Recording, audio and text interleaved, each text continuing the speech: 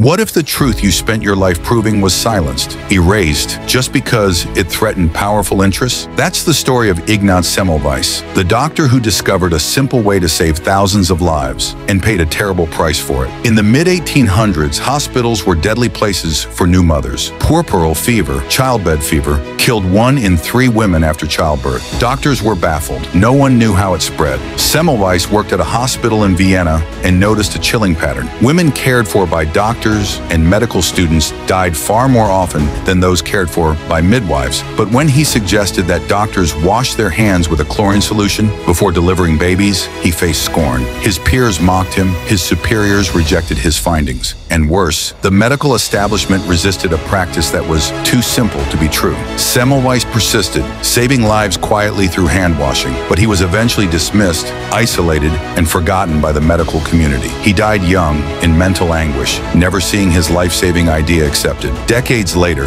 germ theory proved him right. Hand hygiene became the cornerstone of modern medicine, saving millions. Semmelweis' story is a warning. Sometimes truth is uncomfortable, but courage to stand by it, even when erased, can change the world. Don't let fear silence your voice. Subscribe to Legacy Thread, where forgotten truths find their voice.